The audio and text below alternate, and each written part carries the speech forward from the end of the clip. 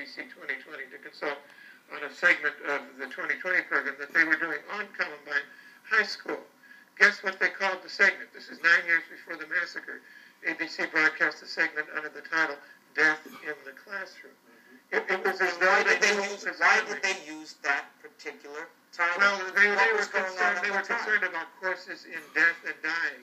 And a young woman at Columbine had tried to kill herself, but she didn't pick it up in a psychology course. You'll be glad to hear she picked it up in an English course.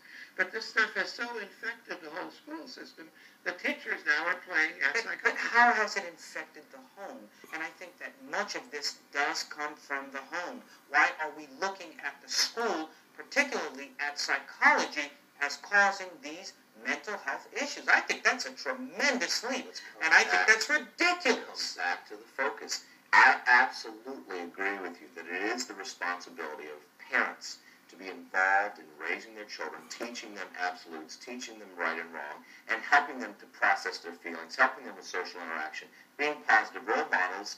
But is it the school's responsibility or the school's place to have these courses, these classes? Is it the school's job to teach my child how to deal with anger and conflict? I don't think so.